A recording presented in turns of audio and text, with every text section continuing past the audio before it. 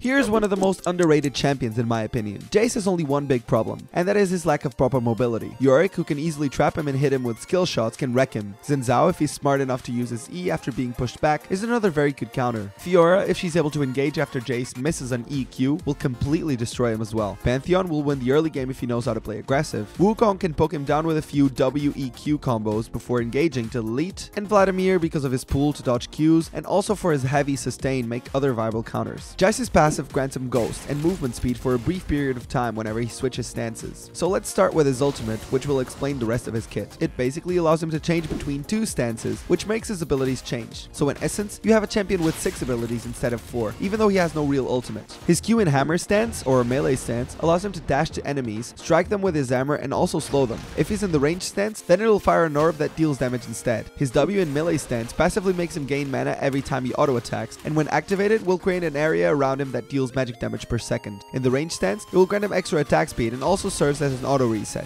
Finally, his E will knock enemies back as melee form and will create an acceleration gate that grants him movement speed in his ranged form. It also speeds up and enhances the Q damage if it passes through it. In lane, be careful about not getting hit by his EQ combo in his ranged form. It will always deal more damage than you expect. To engage you, he'll change to his melee form, so that's a huge tell for him. As for spells, I've only really seen Jayce take teleport, and to be honest, I always recommend taking teleport versus teleport. Otherwise, you'll get into lane with a huge game disadvantage. In terms of power spikes, it's actually pretty simple. The first 3 levels of the game are insane for him because he gets access to all of his abilities already. His level 4, when he puts another point into Q, is also a great poking ability. As for items, he'll obviously go for the tier so that he can use abilities without caring about his mana. Thank you for tuning in, good luck in your match, and remember, dodge his Q to deny him his trading potential in lane. If you can bring some sort of sustain to lane, he'll have little ways of dealing with you, and it takes 6 seconds for him to change back stances, so make use of this to go ham if he changes them stupidly. Ultimately, have fun doing it.